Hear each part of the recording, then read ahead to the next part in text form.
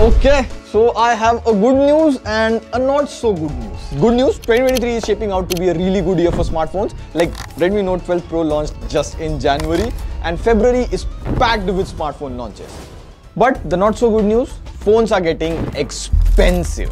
Like right now, if you want a good feature-rich phone, it will cost around 25 to 30,000 rupees. And this creates a lot of confusion because there is Google, there is nothing, there is Moto, Redmi, iQOO, Vivo, Samsung, lots of phones. So which is the best phone to buy under 30,000 rupees? Okay, so for better understanding for you guys, I have 5 chits in here, each for one best smartphone in that category. I'll pick 5 chits and tell you the best smartphone in that category under 30,000.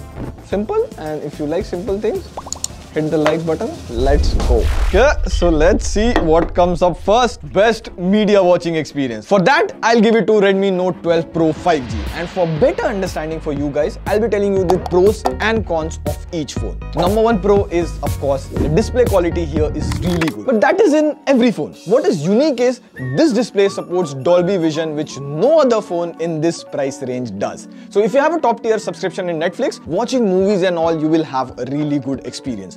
Also, the display is brightest amongst all the phones in this list. Number 2, Dimensity 1080. Other than the display, it also has good performance for the price. Like it has the latest Dimensity 1080 processor. You can consider Dimensity 1080 to be like Snapdragon 778G. So in daily normal use case, see, there is no lag, nothing. And we even played Apex Legends on it. The gameplay was smooth. There were no frame drops or heating as such. Also, the camera quality is up to the mark. Like it has a 50 megapixel main sensor with OIS and the photos here are really nice. Even in low light conditions, the picture come out bright and it's good for the price. But there is one important thing that you should know. Redmi Note 12 Pro is still running on Android 12. Yes, that's right. 2023 phone is still running on Android 12. Now Xiaomi has promised 2 years of Android updates, so it will get up to Android 14, which is still 1 year shorter than what the competition offers. Also, this has MIUI 13 skin, so few features like the Material You theme and color and all of that, those are not there. But in casual usage, media watching is your priority, then you can go for the Redmi Note 12 Pro. It is presently selling for 24,999, but with bank offers, you could get it for 2,000 less, and for 22,999, this is a good deal. Also, if you pay 2 to 3,000 more, you get Redmi Note 12 Pro Plus. It has a 200 megapixel camera and 120 watt charging, but I would say for that price, you can skip. If it comes in sale under 25,000, then it is a good deal. Okay, next chit, best in-hand feel, where there is no competition here. It is undoubtedly the Realme 10 Pro Plus. Like Realme has put in a lot of effort on the design of the phone and it clearly shows. So it is the first phone at this price to have a curved display. Plus, they put in a 5000 mAh battery and still made the phone sleek and it feels very premium. Other than the display, the camera performance is decent for the price. Like the selfies I took from this phone, the picture came out good. Pictures from the rear camera tends to brighten the face little, and if you go in low light conditions, the performance is not that good. But overall, I would say the camera is average. Same goes for the performance. This too has the Dimensity 1080 processor. In daily usage or playing casual games, I didn't have any complaint. The only thing what I'll complain about is software experience. Like this phone has a lot of ads. See here, if I install any app, before even I open the app, it will give me this page full of ads. Like, why? Now Realme has improved the ad situation since launch. There is no vulgar ads or something, but there is still scope for improvement here. So overall, I would say if comfort and build quality is your priority, then the Realme 10 Pro Plus is best. It is currently selling for 24,999 on Flipkart, but you can add bank offers and even bring down the price further. Best software experience. For that, I would say the Google Pixel 6a, but there is a catch. So number 1, you get Pixel UI, which is basically stock Android, meaning no bloatware or anything. But the best part is Pixel phones will receive Android updates the fastest and the first. Other than the software, Pixel phones are known for good camera. So it has a 12.2 megapixel main camera, and just have a look at these pictures. However, the thing is, in low light conditions, it struggles at times. Like this is the same sensor Google has been using since Pixel 3 and it's starting to get a little bit old. And this old sensor is more visible in low light videos. See, the video has grains. Other than the camera, I would say that the Pixel 6a has a very nice design. Like this camera island on the back is pretty unique, and the white color especially stands out if you are in public.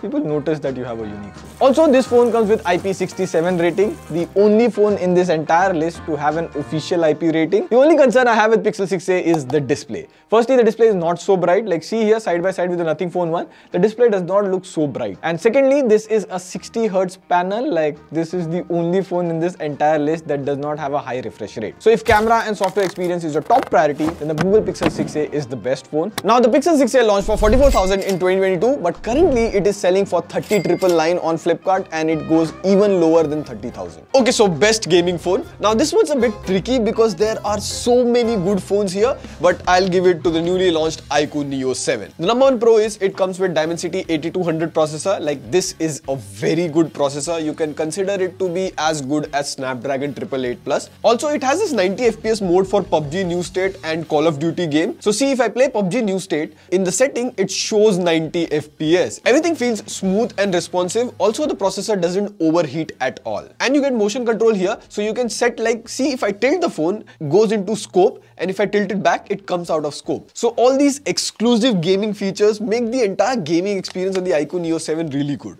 And second, the iQOO Neo 7 supports 120-watt charging and you get the charger in the box. So no flagship experience, but very happy. So it can go 0 to 50% in about 10 minutes or so and 100% charging in 25 minutes, which is very good. The only concern with this phone would be camera. Like iQOO put all their efforts in giving the best gaming performance, so they forgot to give the ultra wide angle camera. So if you really want that ultra wide angle camera and the same really good gaming performance, then I would recommend iQOO 9 SE, which sells for around 31,000 rupees. It has the same gaming performance with Snapdragon 888 Plus and all set of cameras. Other than that, iQOO Neo 7 is also a good choice. Currently it is selling for 29,999, but with offers you can get it as low as 27,000. Which leaves the last chit, best overall phone.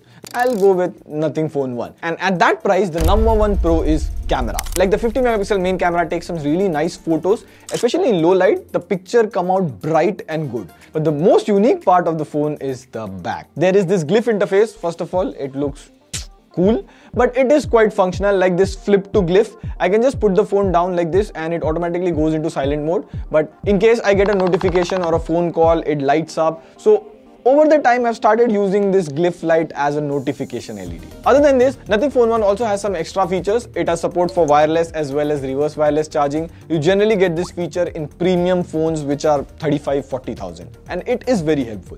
Even the software experience here is really nice. This has a custom Nothing OS skin, but there are practically no bloatwares. It is very close to stock Android with some app touches, weather app here and there. Now there are a few bugs in the phone which can be fixed with an update, but currently it is selling for 26,999 on Flipkart. So yeah, that was the list. Let us know in the comment section if you think we missed out on a phone and how do you like the new format.